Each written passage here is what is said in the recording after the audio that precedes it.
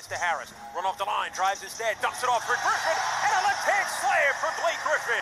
Everybody touches it. And the Nets have their largest lead of the game. Healthiest possession of the game. And it was a highlight. Got the fans out of the seat. A 12-point net lead with 9:18 to go in the third quarter. Skip passes are such a great way to attack a defense. Durant to Joe Harris, they have to respect his shooting. He drives it in the paint and he drops it off to Blake Griffin. Celtics in the front court. Fournier driving it right of the lane with a floater, and it rolls in. The French floater for Fournier. It's a 10-point lead for Brooklyn. 9 minutes to go, third quarter.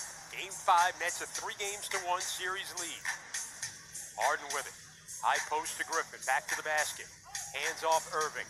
Back to a rolling Griffin. Caught it at the rim and lays it up and in. Great touch on the pass by Kyrie Irving.